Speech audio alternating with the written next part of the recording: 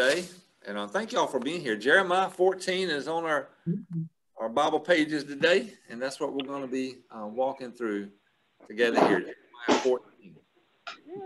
As I was reading this, I don't know if you felt this way, but as I was reading this, I was thinking, my goodness, is that not so similar to where we are right now in our nation? And maybe you feel like Jeremiah sometimes, like you're the only one, or maybe there's very few that seem to have any kind of heart for the Lord and desire for the things of the Lord.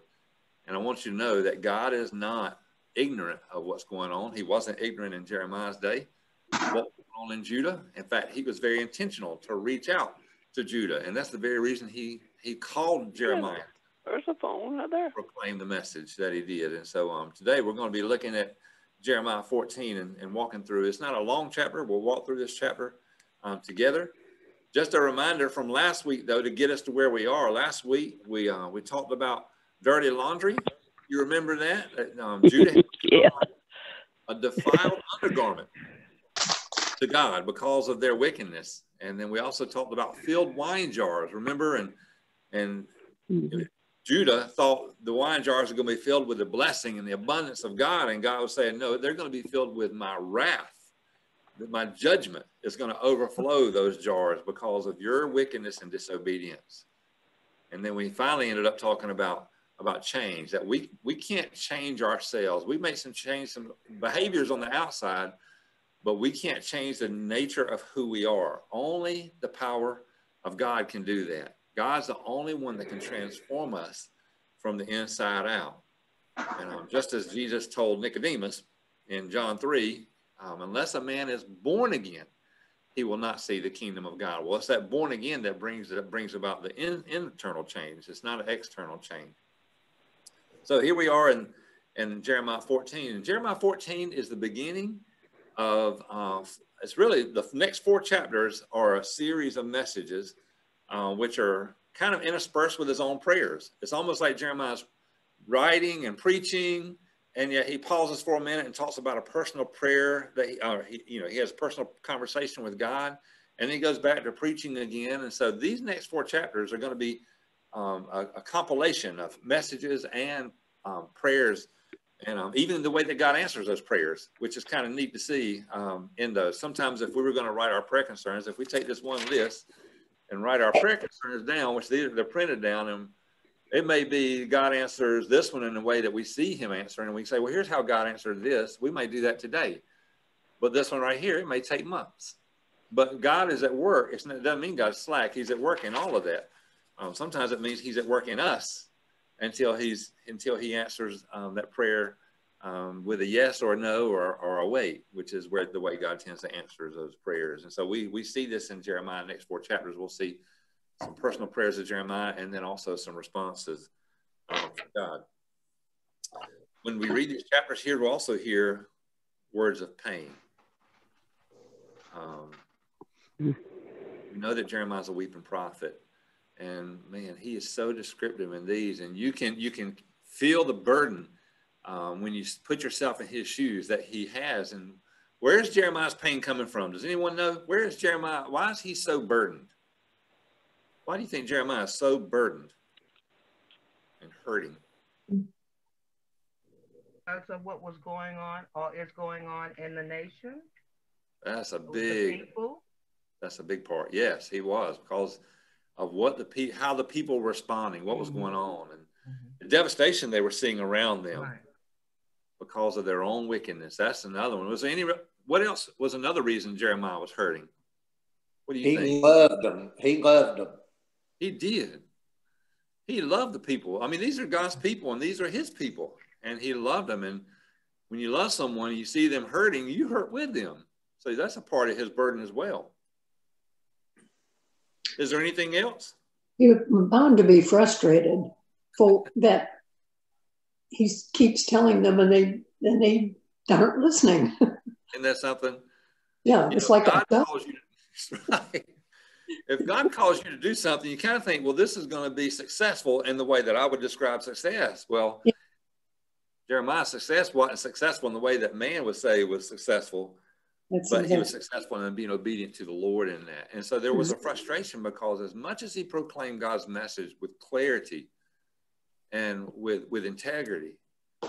You just weren't listening. They wouldn't listen, and that's got to be frustrating, Mm-hmm. terribly frustrating. So all of these are reasons why Jeremiah, was hurting and in pain. And I want to share this one quote with you. It's from Warren Wiersbe, a Bible commentator. He said, if ever an Old Testament servant had to take up his cross in order to follow the Lord, it was Jeremiah. And, over the last months that we've been walking through the book of Jeremiah, that's borne itself out. He is a burdened prophet and a hurting prophet. Just to give you context, remember, Judah was sinning. And so right now what we're going to look at in context for Jeremiah 14 is that the rebellion and the wickedness of Judah has brought them to a place they're beginning to experience things that God is allowing as judgment, as the beginning of judgment. And part of this is with droughts, a series of droughts. The whole land began to suffer. And we're going to see that very clearly here in Jeremiah 14. So let's start with this vivid description of a drought beginning in the first 6 verses, this physical drought upon the kingdom of Judah, which Jeremiah dwelt in. And so verse 1 of chapter 14, the word of the Lord that came to Jeremiah concerning the drought. Judah mourns and her gates languish. Her people lament on the ground, and the cry of Jerusalem goes up. Her nobles send their servants for water, and they come to the cisterns, which were these big pits in the ground. They come to the cisterns, and they find no water, and they return with their vessels empty. They are ashamed and confounded, and they cover their heads. You'll see that phrase, cover their heads, repeated in this. It's an act of grief. Because of the ground that is dismayed, since there is no rain in the land, the farmers are ashamed. They cover their heads. Even the doe, the animals, even the doe in the field forsakes her newborn fawn because there is no grass. The wild donkeys stand on the bare heights. They pant for air like jackals. Their eyes fail because there's no vegetation. In those first 6 verses, God's word is utilizing all the senses, almost all 5 senses that we see the world with, or we experience the world with, and they are, and also experience the emotion that's there because they are in a drought, or one of the series of droughts they experience because of their own wickedness. He uses the word lament there in verse 2. Her people lament on the ground. What comes to mind when you hear the word lament? What is that? Mourning. Yeah, mourning with a U, M-O-U-R-N-I-N-G, right? Mm-hmm. The people are mourning. Now, we can have different reasons that we mourn. Regret. Regret is a reason that we can mourn. That's right. I Mm-hmm. regret what I've done. I regret my own actions or my own attitude. We can also mourn because of circumstances. I can mourn circumstances without regret, even if I cause them. Think about that.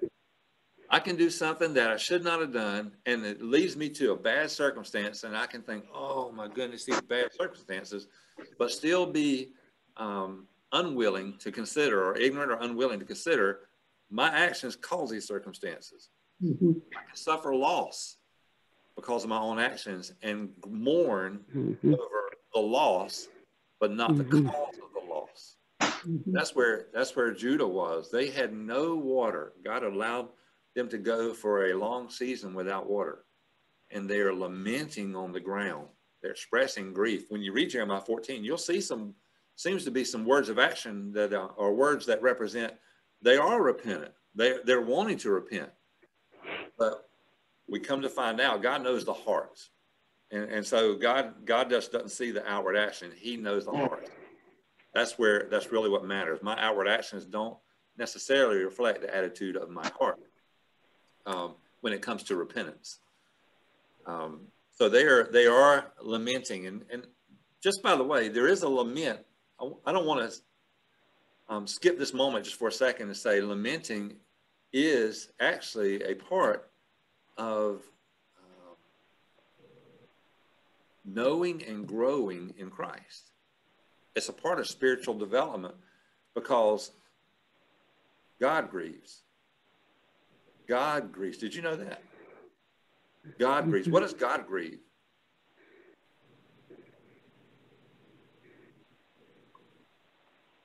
What causes God to grieve? What causes the Holy Spirit? Of his people? Due to I'm sorry? due to disobedience of the people? It does. Yeah. When we're disobedient, God's word says our sin, the Holy Spirit grieves over the sin in our lives. And the more I grow in the Lord, the more I need to, actually God leads me and brings me to a place where I grieve over what God grieves over. That I grieve over the sin in my life. And I grieve over the results of sin in the world, the brokenness in the world. It's not okay to be okay with brokenness. It's not okay to be okay with brokenness.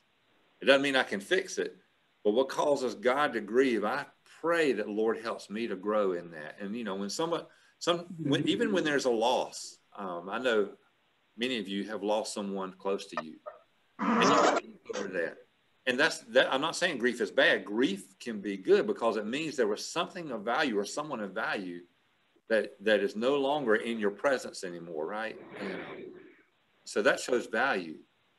A lot of times we want to end somebody's grief quickly, right? Oh, I hope you don't grieve very long. Well, if my grief is bringing me into the presence of the Lord and I'm finding my strength and my peace and my comfort from God himself, that grief, that lamenting has brought me to a place of worship of God. And so I'm thankful for the opportunity to lament in that sense. I mean, Jeremiah here, he is struggling internally, and there's a lament even in his own expressions throughout the whole book of Jeremiah. And then the book of Lamentations, which is lamentations, that's also written by Jeremiah. And you can see in there how Jeremiah's grief continually brings him to the Lord. And unfortunately, for the people of, I'm hearing a really loud noise. Oh, there. Speaker, put it on speaker. Unfortunately,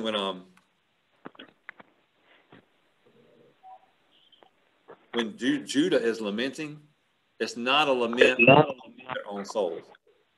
It's a lament because of their circumstances. And they want they be content with fixing everything. And I don't have to see him. You can do it, hold him, or whatever. All right, we're going to continue. We can hear some of y'all talking. I believe it might be the Margie and Marshall, just to let you know. Yeah, we've got it on the tablet a little bit. Keep going.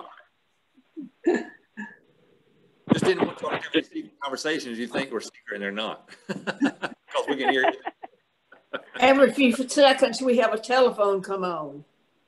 The green telephone. That's right. Yeah. All right. Can y'all hear me? Yeah. Everybody hear me? Let's go back here. They are suffering a huge drought because of their own disobedience. And over the years, by the way, this was not their first drought, but over the years, they had experienced multiple droughts.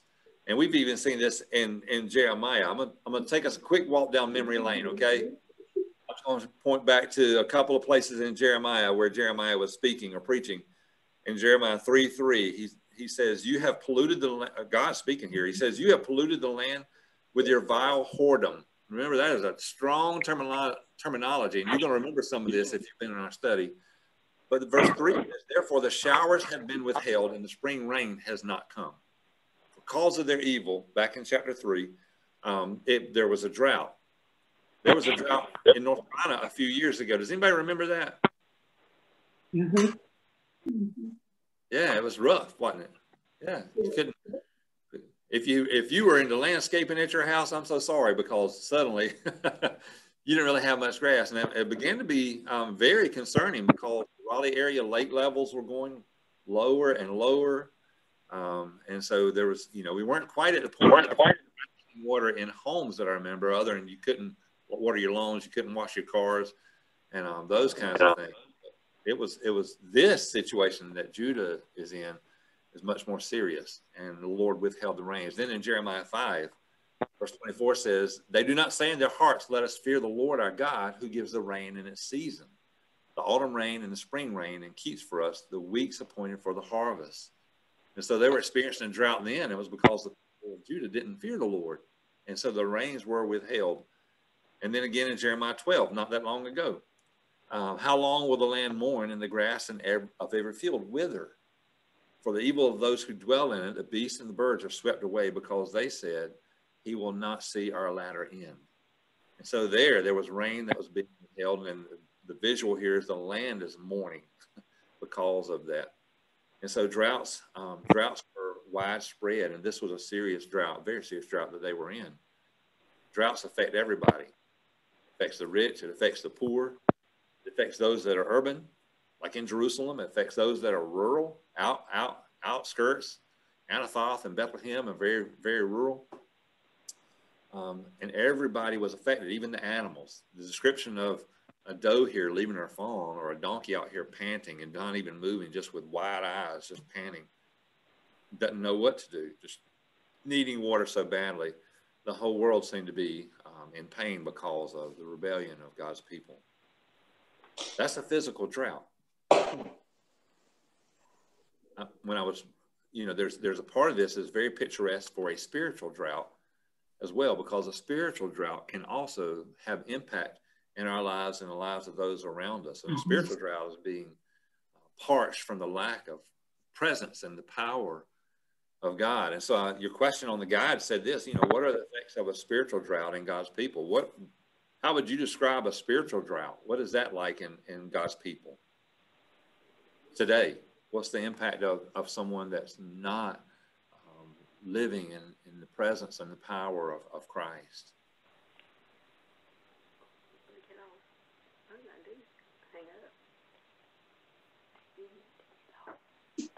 It can be a cause or effect. What do you think about that? Talk to me about spiritual drought. What causes that, or what impact does that have? Lack of love one for another. Say that again. Lack, L-A-C-K, of love one for another. Goodness. True. Lack of love for one another. That could be a cause and an effect. Yeah, true. Yeah, of a drought, spiritual drought. That's true.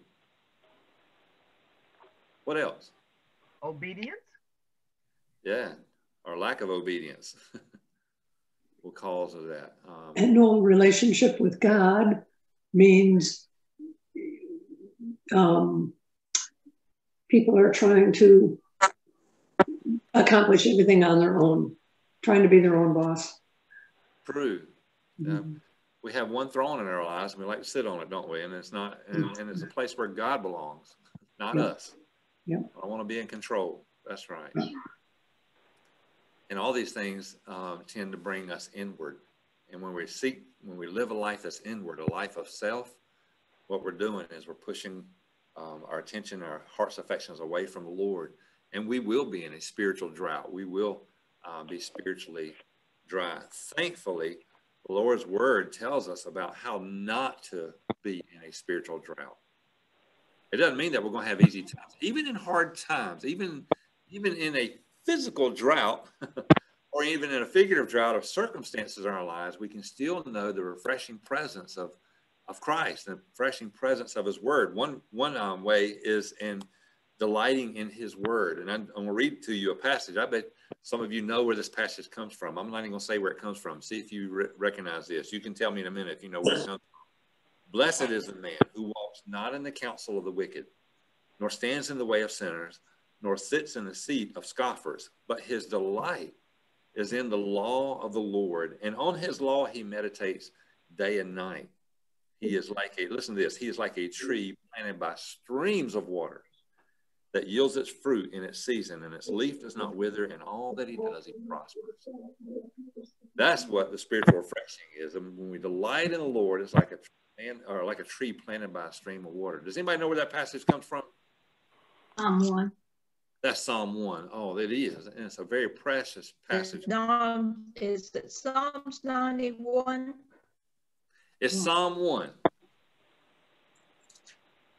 1. Psalm 1. I love that passage. And then John 4, Jesus has an encounter with a Samaritan woman at the well. Do you remember what he told her about water? He had a conversation about water. Mm-hmm.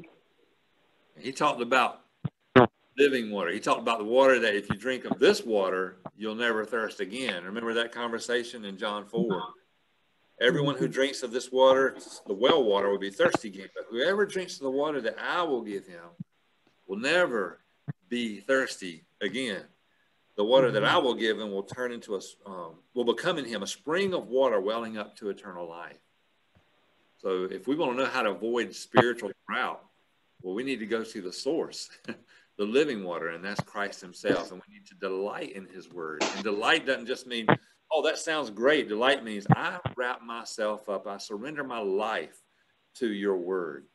And I long for your word. Speak to me, Lord. Make it like honey to my lips.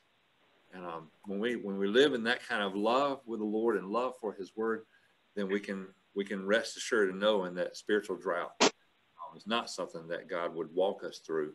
Physical drought, yes, but we will know the presence of the Lord. And it doesn't mean I'm always going to be able, anytime I open my Bible, it's going to be like the Garden of Eden opens up in my soul. There's times all of us go through when we can say, I read my Bible, I'm just not sure what I'm getting out of that. When those instances, just trust that the Lord is speaking to your heart and seek to be obedient to what you're reading. Feelings may or may not come later, but let your heart and your soul delight in his word, even if it seems dry when you're reading. And there's a lot of passages that can be easier to find or more difficult to find refreshing in just from the reading, especially in some of the Leviticus, the laws and stuff. But understand, when you look at the whole narrative of God that he has in his word, the meta narrative, and even in the law, it points us to the fact that we need a savior, that none of us are going to be obedient to the law. We can't. We need a savior. Then it's the spirit that brings that fulfillment in our soul as we read his word, knowing that God is speaking to our hearts. Every time we open his word, none of that is wasted. His word will not return void, is what he tells us. When they're in this drought and they're calling out, it's so bad here. They're mourning. They had chosen to rebel against God, and God's allowing them to be judged. What if they had repented? That's interesting to consider for a moment. What if they had repented? What would that look like? Well, actually, the next section kind of tells us what it would look like. Look at what he says in Jeremiah 14. We're going to go through 7 through 9. He says, though our iniquities testify against us, act, O Lord, for your name's sake. For our backslidings are many, and we have sinned against you. Those are words that are pointing to a repentance. Repentance would have been to respond to the testimony of their own iniquities. It says our iniquities testify against us. Well, repentance means respond to that, and respond by saying, Lord, I'm changing a direction here. I'm doing a 180. I'm changing my mind about this, and I'm going to allow my feet to follow my mind. I'm allowing my heart to follow my mind in this and turn from my sin. But they didn't. And so Jeremiah's praying for them. He says, in verse 7 there, he says, act, O Lord, for your name's sake. And he continues. He's saying, Lord, here's the reason. They're not going to turn. This is what it would look like, but they're not going to do it. But act for your name's sake. Bring rain, Lord, for your name's sake. And he says, oh, you hope of Israel, its Savior in time of trouble. Why should you be like a stranger in the land? Like a traveler who turns aside to tarry for a night. It's talking about God. Why would you be a tourist in your own land? In verse 9, he says, why should you be like a man confused, like a mighty warrior who cannot save? Yet you, O Lord, are in the midst of us, and we are called by your name. Do not leave us.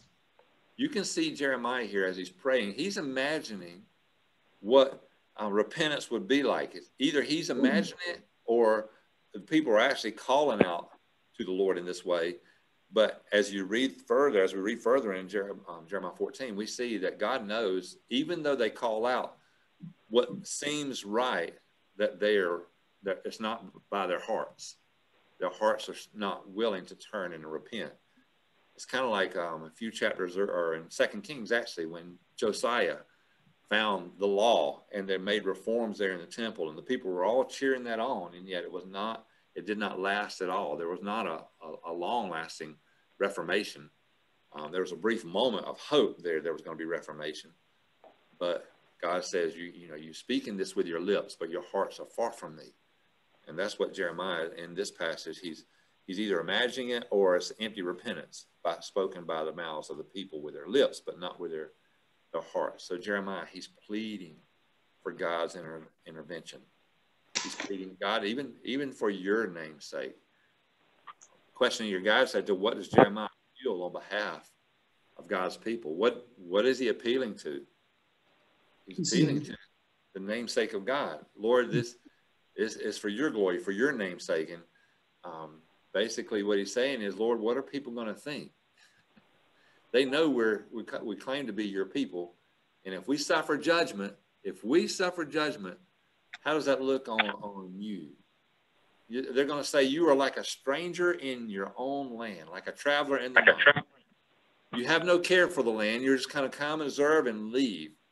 Kind of like when you and I are, if we visit somewhere as tourists, we go and we see the sights, but we don't go and try to make any kind of lasting change, or we don't go and try to improve what's there, thinking that, well, my week here is going to transform this place. No, we go and observe, and Jeremiah's saying this is what people are going to say. And it says you're like a confused man. They're going to think you're like a weak warrior who can't do anything. Why do you think Jeremiah is so intent on pleading for the people who are rejecting God? That's actually kind of a question that was answered a little bit earlier, because he had a love for these people, and he had a hope that they would return to God, didn't he? He wanted, if there's one thing that Jeremiah wanted, he wanted and longed for Judah to return to God, to repent and return. And he poured everything into proclaiming that message of God. He's so intent, even appealing to God's nature, God's glory, God's name, and not just the repentance of the people, because it was not there. So let me ask you this question. Does God show mercy? Yes, he does, doesn't he? Of course God shows mercy. Mm-hmm. Does God show justice? Mm-hmm. Yes. Yeah, he absolutely shows justice. He is a just God. Does God show judgment? Mm-hmm. He has to. Of course he does, because he's holy. And we can see a place in Scripture where his love, his mercy, his justice, his judgment all come together.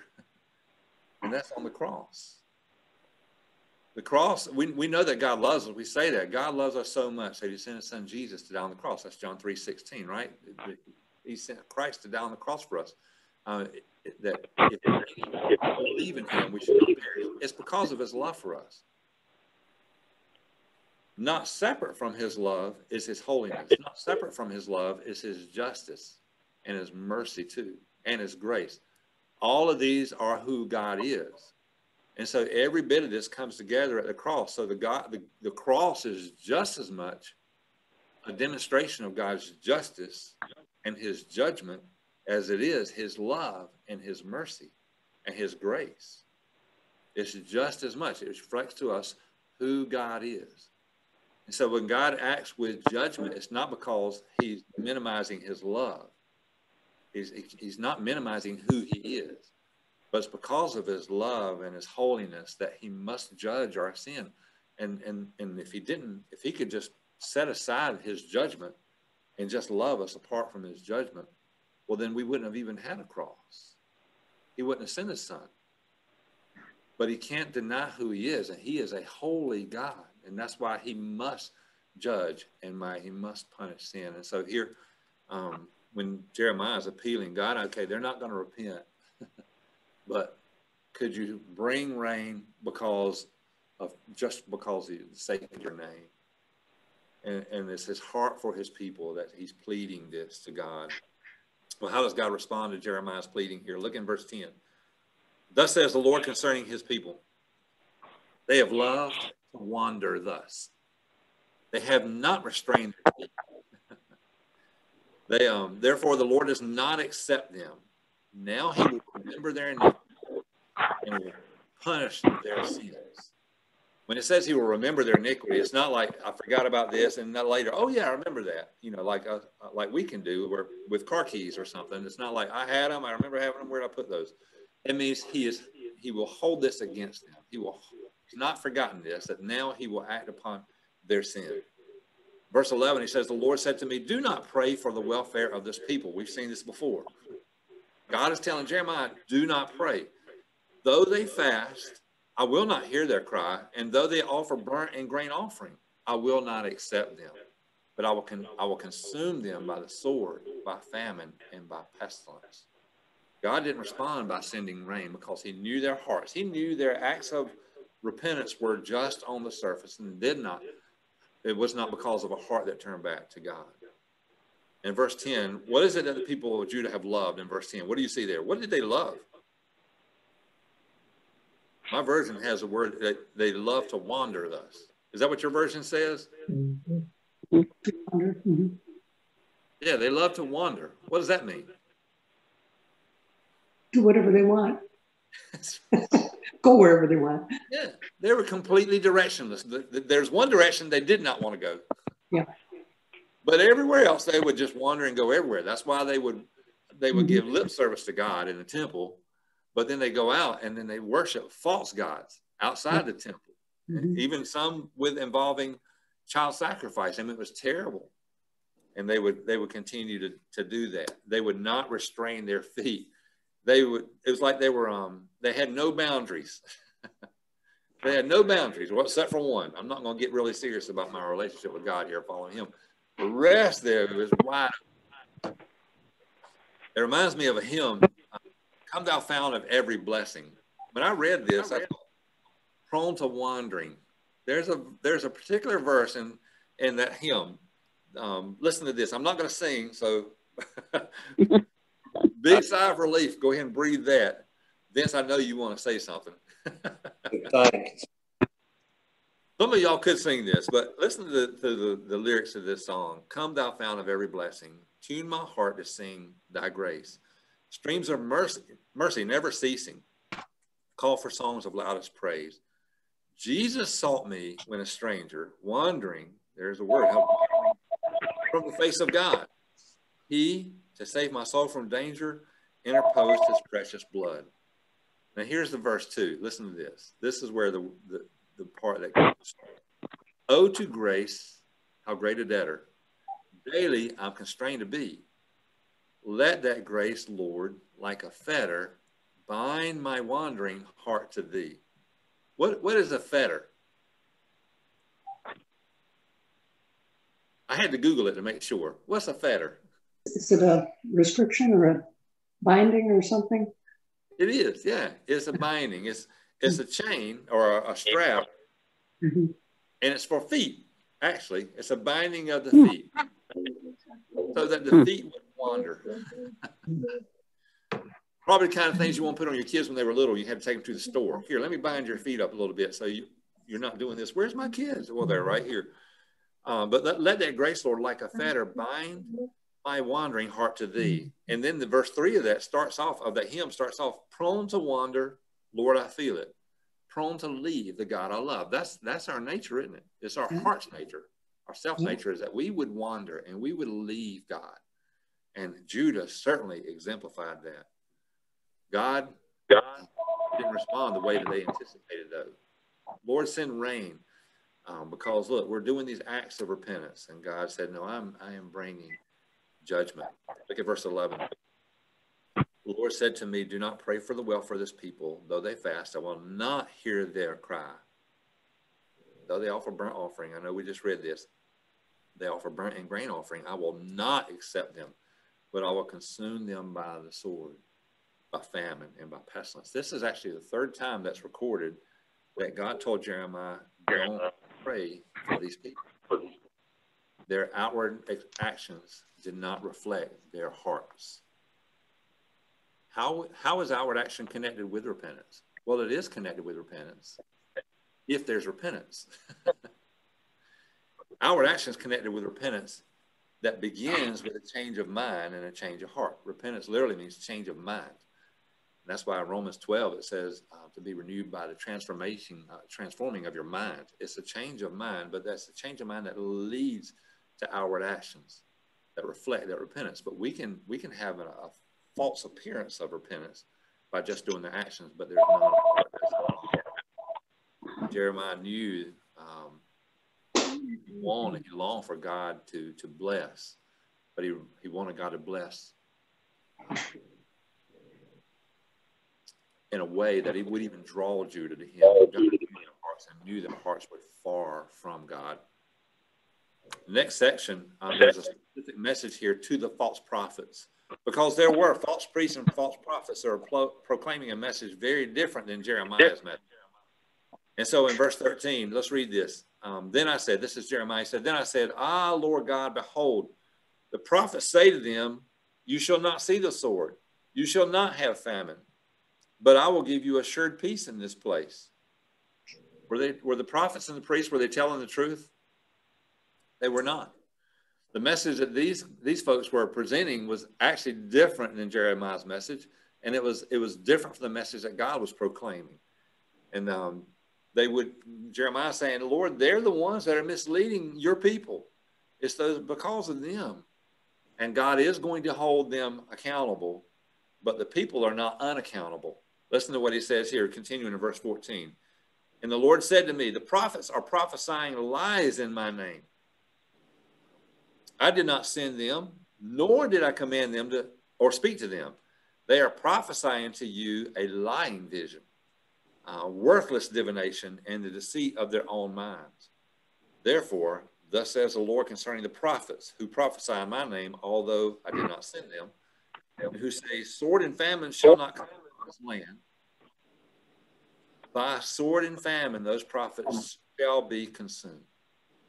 They will be accountable. They will be consumed. But then notice verse 16, and the people to whom they prophesy shall be cast out in the streets of Jerusalem, victims of famine and sword, with none to bury them, their wives, their sons, and their daughters, for I will pour out their evil upon them. God is telling very clearly, these prophets will be held accountable, but the people will also be held accountable. Why do you think the people are being held accountable too? Why are they? To lies. I'm sorry? They're listening to lies and not listening to the truth, which is coming from God's prophet. They're listening to false prophets, which are telling them untruths, you know? Should they have been able to know the difference? Mm-hmm. Yeah. Absolutely. Yeah, Mm-hmm. I would think so. Absolutely. These are God's people and have been God's people for generations, and say they knew the history of God's faithfulness in the past, and they knew about Moses and the 10 Commandments. Well, what are the 10 Commandments? What's the first two? No other gods before me. No other gods before me. And don't make any graven images. You shall not make for yourself an idol.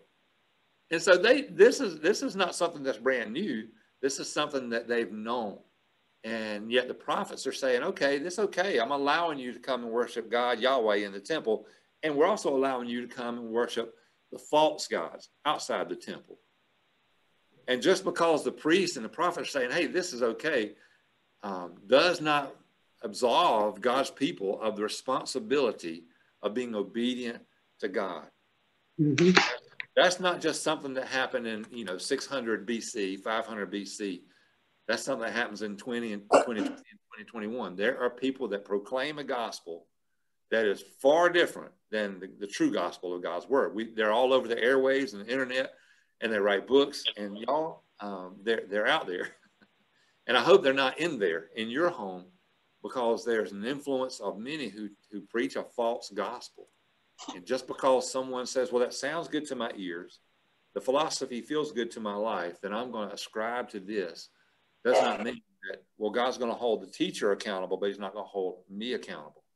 He is. We all are being held accountable for our own faith and for our own obedience to God. Now, teachers, there is a great responsibility on teachers. He says that. They're held to a higher standard. Those that teach God's word, they're held to a higher standard. That's why we have to be anybody that really is a follower of Christ and you're speaking God's word. You may not have a role of a teacher, but when you're speaking truth in a situation, even in casual conversation with someone that's a friend that's going through a hard time or a family member, and you're telling them, well, God's word says this, you're teaching God's word. So please make sure that you know God's word, you're in God's word, that you're teaching with integrity that's in line with the truth of God's word. I don't ever want to make light of God's word. And, you know, I know that a lot of people say things because of a verse, a portion of a verse that's out of context, and it says something different than what the whole counsel of Scripture says.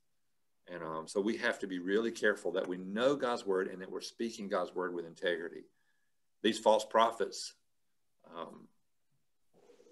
there were tests in Deuteronomy 18. There's a test to determine if a prophet's true or not. And the excuse me, the test is that if that prophet's ever said anything that's going to happen and it didn't happen, well, that means that's a false prophet.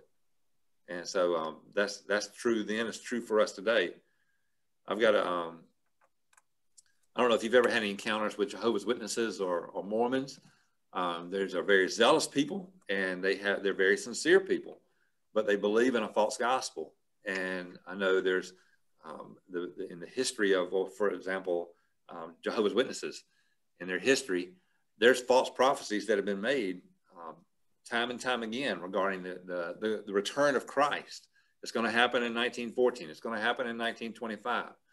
And so even though today there are people that sincerely believe in the Watchtower and believe in the material that's put out, they're being fooled by false teaching and false prophecy. And so I've got this letter at my house, because sometimes, I don't know about you, but I have more Jehovah's Witnesses come to my house than I do Mormons. Actually, I've had nobody in the last year almost because of COVID, I guess. But we used to have more Jehovah's Witnesses come to the house and pray for them as they come up. But it was really interesting to have some conversation with them because they want to give you material. I mean, they're very nice, very generous, very open and forward, and they're and expressive. But they want to give you some material to leave with you. And I say, well, I would love to share something with you too. And so I have this letter I've made up, and it's in an envelope, and on the outside it says, thank you. And it's just, I just give it to them on the way out. And I pray as they leave, Lord, please speak to hearts. And all that letter is inside, it says, thank you so much. I know you're very sincere in coming and sharing with me.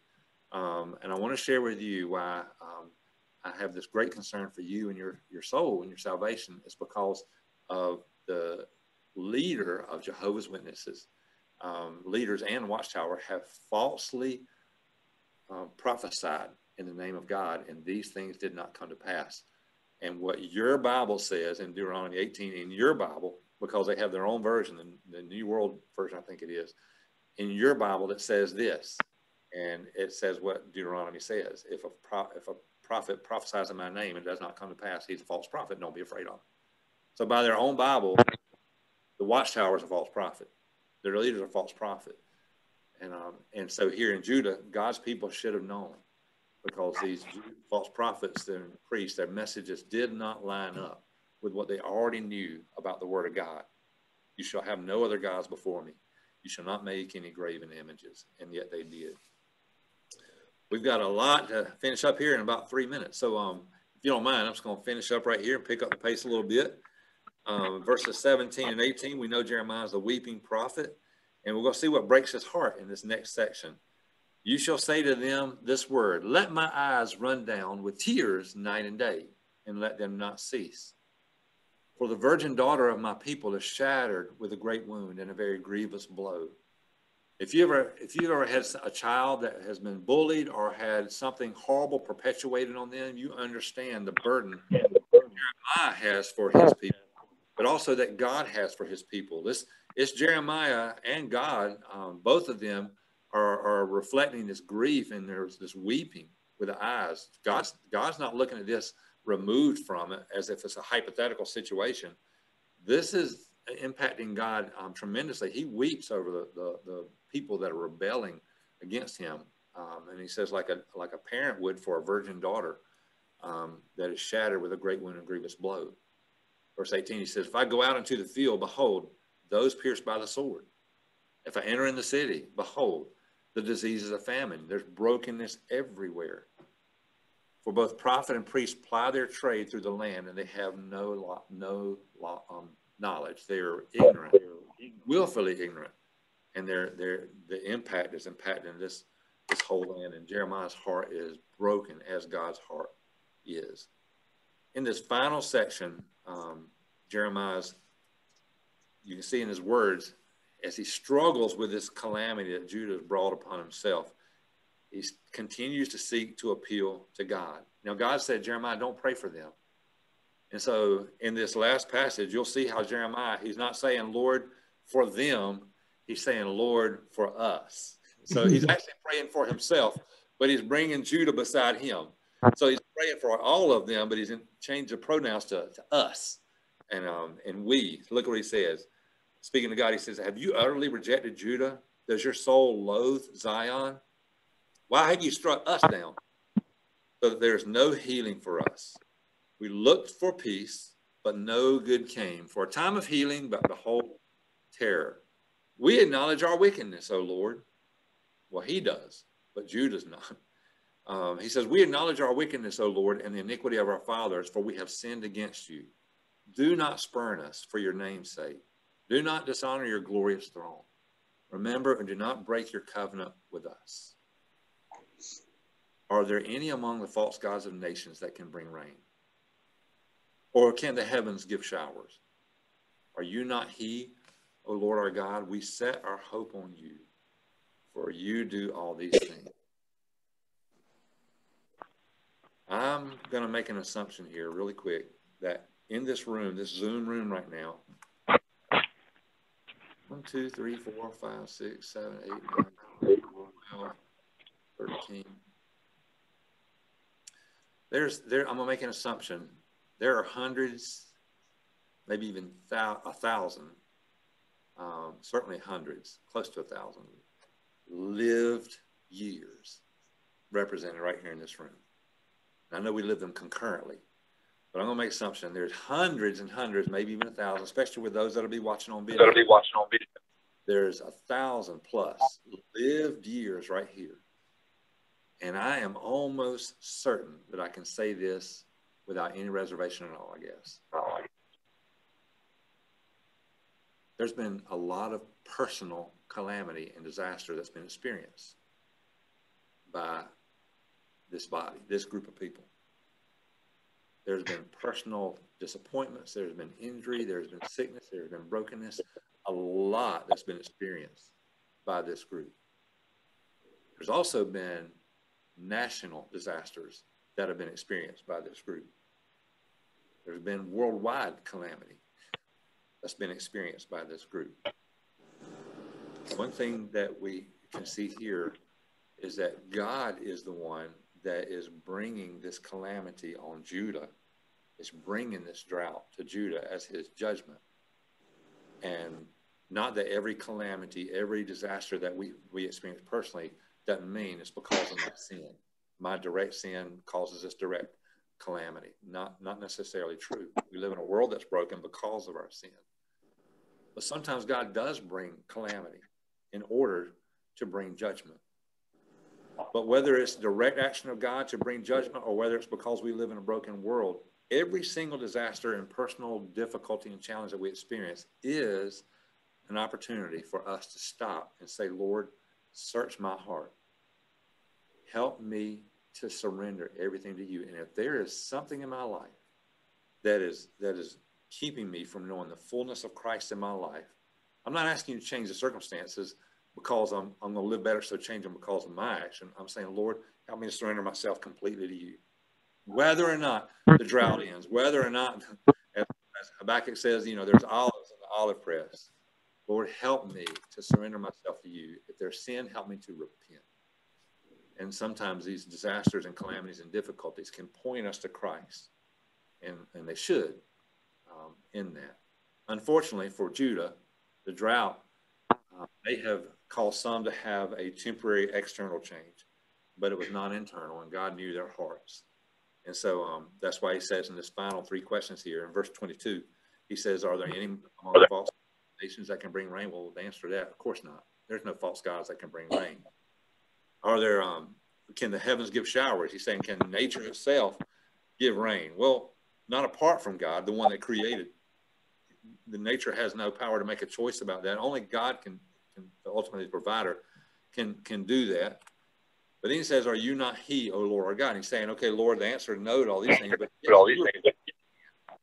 and so I love how 22 ends. He says, so we set our hope on you, for you can do all these things. Jeremiah knows that's true about himself. He longs for that to be true about the people of Judah. We set our hope on you. And that's true for you and for me. So I don't know what struggles you may have in your circumstances now or anytime, but I do know that our one true source of hope is Jehovah God, God himself. And he's revealed himself in Christ. And it's in Christ we have hope. Jesus is our hope. So I hope this chapter encourages you to know where, just reminds you even where your real source of hope is. And also that God knows and cares of the things that you are in your life, the people that you care about, the ones that you're burdened over. God knows and he cares. And so I pray for you, and you pray for me, that as we grow in the Lord, that we would grieve over the things that grieves God, but then we also live in his power and proclaim the glory of his name and through his son, Jesus Christ, to a world that needs Jesus.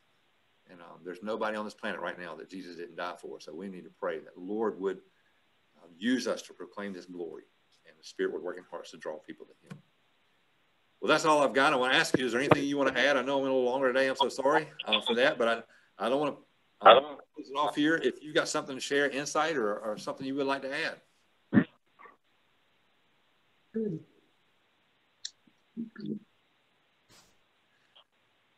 Well, thank y'all so much. Let me pray for us, and then we'll be done for the day. Let me pray. Father, thank you for your faithfulness.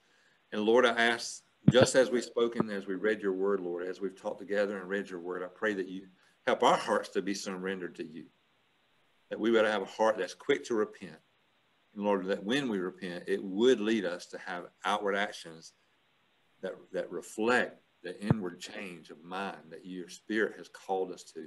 And Lord, would you transform us? I pray that for each one of us in this Zoom room, each one that may be watching by video, but Lord, also for the whole body of Christ, that we would love each other in the power of Christ, and we would be surrendered to you in such a way that the world looks on, and our testimony would be like a city on a hill, that we point to Christ, the one true source of hope and peace for all the world.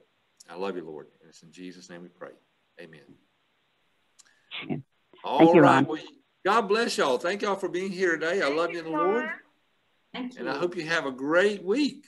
You too. Thank you, Ron. Yeah. All right. Yahoo We'll came back on, so we got most of it. Look at you. Bye. Start calling y'all the Geek Squad. You help That's fix right. everything. We just kept mashing buttons. There you go. Well, me too. I never did get my sound, but I am on the phone. Well, however you got here, glad you're here. Y'all have a great week. Love you guys. All right. Thank you.